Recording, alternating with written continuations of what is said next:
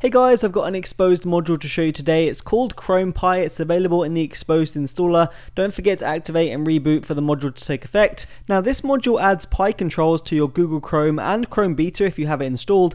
If anyone remembers the AOSP browser that used to come built in with Android before Chrome, that had quick controls, and it's basically exactly like that, but it's now on Google Chrome and it's pretty sweet.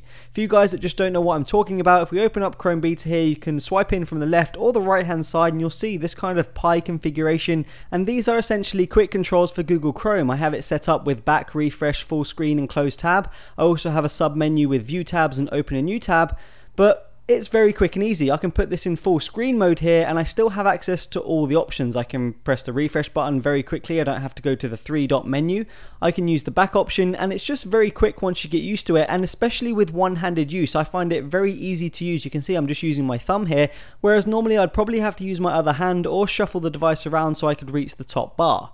Now my activation points currently are the entire right side and left side, so you can activate this from pretty much anywhere on either side, but be aware if you do get too close to the top or bottom of the screen, you can see it kind of cuts it off. Even if you go into full screen mode, it helps, but you'll still get a little bit cut off. So if we dive into the module here, we do have some settings we can mess around with, and the first one is the trigger side. Now you can either have the right hand side, the left hand side, or both, which I currently have active. Now underneath that we have PIE slices, and you can have as many as you want to, but if you have too many it will get cluttered and basically make it unusable, so I'd say keep it around 3 to 4.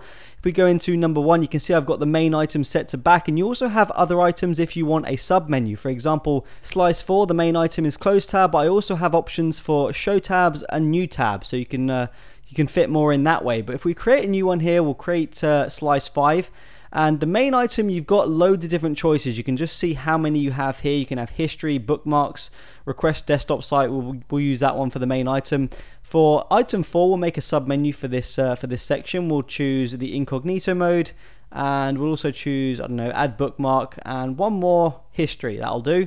Now, for it to take effect, you do have to restart Chrome. There's an option for that right at the top. And we now have that option at the bottom of the PIE, and going to that will show the sub menu with all the other options we chose, like incognito mode, bookmark and history.